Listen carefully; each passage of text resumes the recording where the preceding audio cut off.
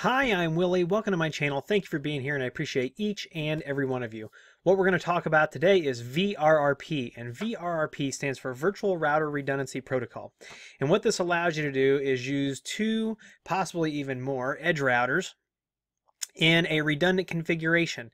And so if one router goes down, the other router automatically takes over. Now, we are doing a basic configuration. This is the first video, and I'm going to do more videos on this. We're going to dig into this and explore all the options and what they mean. But this video is basic, and it will get you up and going in a redundant configuration. So let's talk about what I have going on here. So I've got two edge router lights, and you can use any edge routers. I suggest using the same model edge router if you're going to do this, and also make sure that you're on the same version of the firmware. Both of these routers are on version 1.10.8, and they are both edge router lights. So I do suggest making sure same firmware version, same router.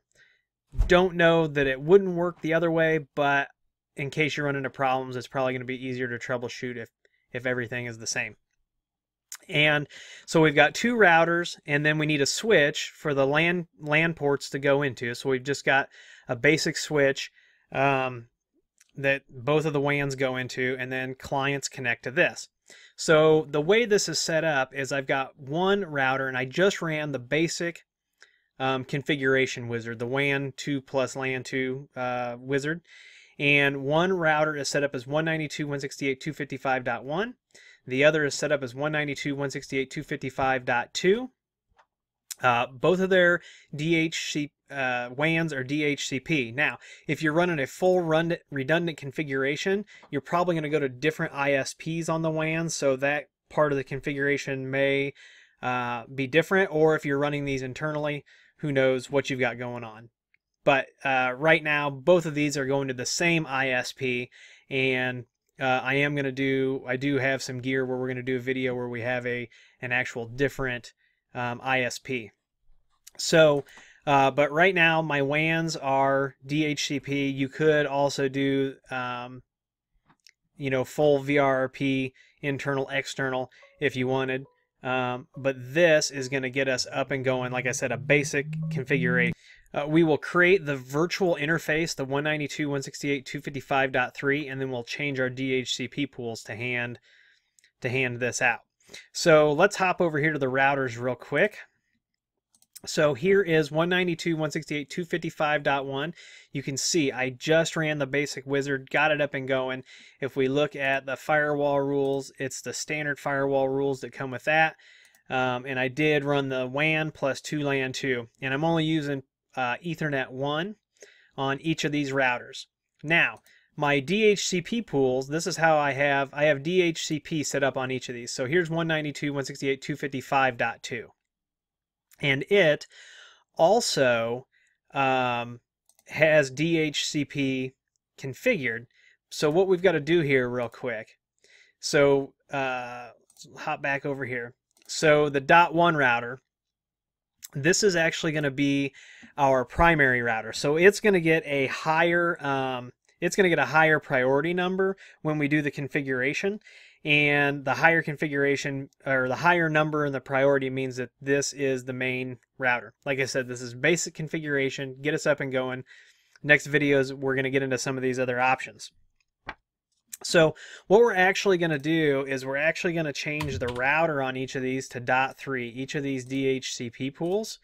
That way, if one of these routers fails, we're handing out the same virtual IP for the gateway. And then, we'll repair the router and, bring our VRP group back up, and life will be good. So now the next thing that we need to do is we need to actually configure the VRP group. So we could do this on the command line, but I'm going to show you in the config tree how to do this real quick. So we're going to go to config tree, we're going to go to interfaces, we're going to go to Ethernet. Now we're using ETH1 internally, so we're going to drill down into ETH1. We're going to go down to VRP group, we're going to add a group, and we're just going to make this group 10. We're going to click update list. Now we're going to expand group 10, and the only two things that we need to fill out to get this started, and this is just the basic configuration, how we're going to get this started, we got to do a sync group. So we're going to do 10. Then we're going to add our virtual address. We're going to hit preview and apply. We're going to wait till it's green. Everything looks good. So now we're going to hop over here to router number 2. We're going to go to interfaces, Ethernet, Ethernet 1, VRRP, VRP group. We're going to add that same group. The groups have to match. We're going to hit update list. We're going to expand number 10. Now, this priority, oh, that's the other thing we need to set. Getting ahead of myself here. So the priority on this one needs to be 200, so it's a higher priority. Then we're going to hop, we'll make sure this is good. That's good. We're going to hop over here. We're going to do priority 100 because it's not the main or master router. It is going to be sync group 10 and 192.168.255.3, and we will apply all of that.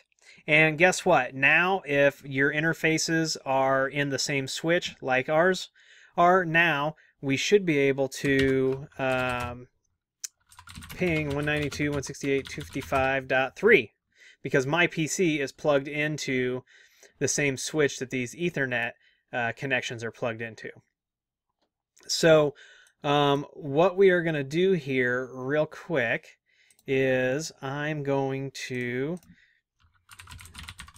renew. I'm just going to refresh my IP information so that I pick up .3 as that gateway because I probably had one of these other routers as my gateway. So as soon as this is done, we will make sure we can get out to the internet. All right, so we grabbed 192.168.255.101.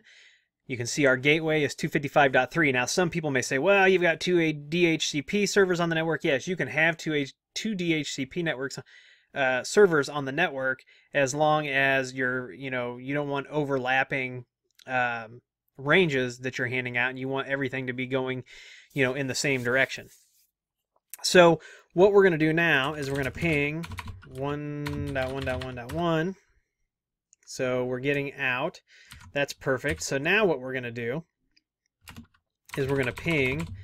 Yeah, we'll just keep the ping going to 1.1. And what I am going to do is I am going to unplug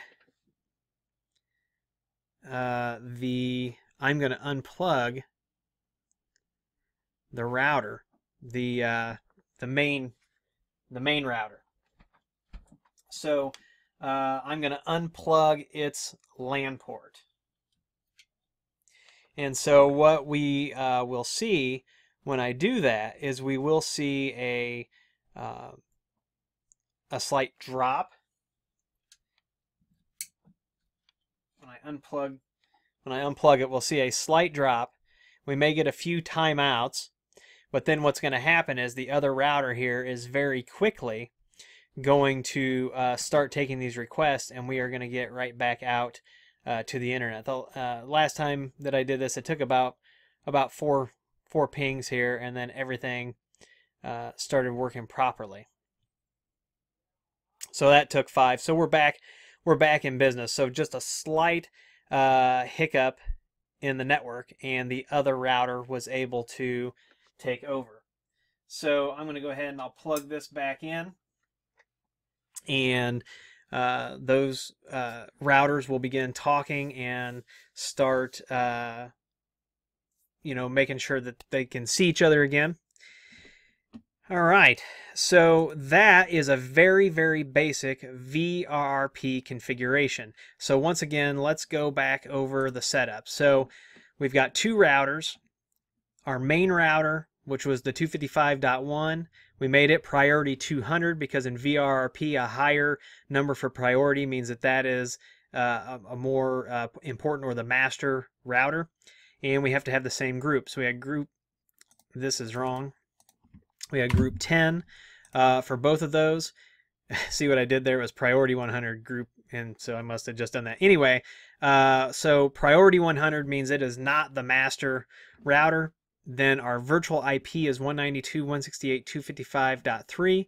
You can see we were able to get out to the internet, and life is good. So that's it. This is our first video on VRRP. Very basic, but it'll get you up and going. So get over to your router, get a couple routers, couple EdgeRouter X's, get you a little switch, start playing around with this. We are going to do more videos and more advanced things because VRRP does have quite a few configuration options. But if you like this video, please give me a thumbs up. Please subscribe. Please share. Please comment. Please follow me on Twitter and Instagram. If you need IT consulting, best practice deployment of networks, whether it's wired or wireless, Wi-Fi or fixed point-to-point wireless.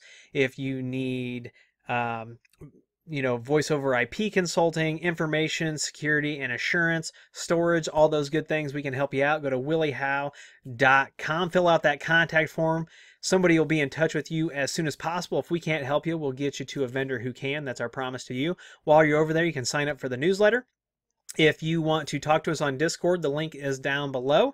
If you'd like to support the channel by becoming a patron on Patreon, that link is down there, and I appreciate all of those folks. If you want to buy any of the gear you see here on the channel, we do have that Amazon link down below. Once again, from the bottom of my heart, I appreciate each and every one of you, and we'll see you in the next video.